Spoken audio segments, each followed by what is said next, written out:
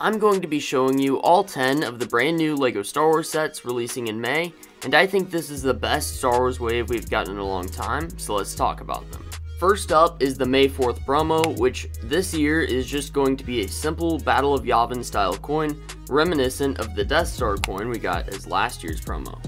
And for $4.99 we'll also be getting this mini TIE Interceptor. It's a small little build with only 48 pieces, but overall I think it's a pretty decent set for a polybag. Next up is the Phantom Menace Brickheads. This is a very interesting set that consists of 6 different brickheads based on characters from the Phantom Menace, including Jar Jar, Anakin Skywalker, Queen Amidala, Captain Panica, Qui-Gon Jinn, and Darth Maul.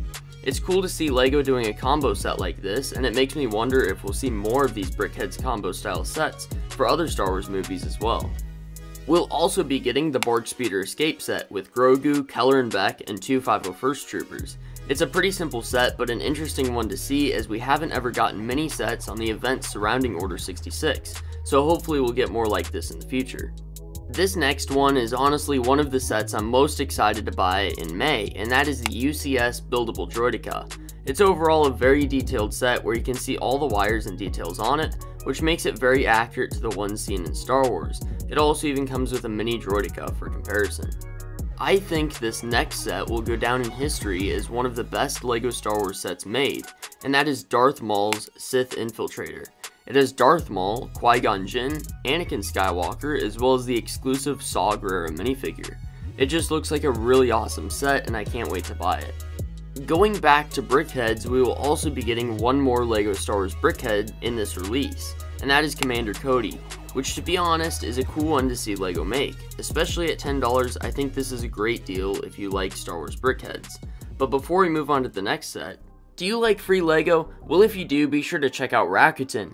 They're a cashback program that gives you cash back for shopping at your favorite sites like LEGO, Target, or Walmart. And the best thing about it is just a browser extension, so you don't have to do any extra work, and it will automatically give you cash back on your purchases via check or PayPal. And I don't know about you, but it's sure nice to get money back on all the LEGO sets that I buy. And not only that, but if you sign up using the link in the description, you'll get $30 back after spending $30 while using the extension. Anyway, let's get back to the video. Not only will we be getting a TIE Interceptor polybag, but we are also getting a UCS one. It will be $240 and have just under 2,000 pieces. And to be honest, I think this is a very boring UCS set as it only comes with one minifigure and just overall seems like a tedious build. LEGO is also adding another set to the line of dioramas, and this one is the Mos Espa Pod Race. It actually looks like a decent set with 2 small pod racers built in a desert-like setting. I personally really like these diorama sets, and I think this one will be a great addition to that line.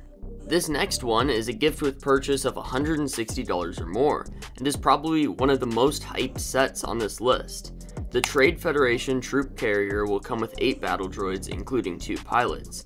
It also has this cool little carrier build with guns and an area for the droids to fold up.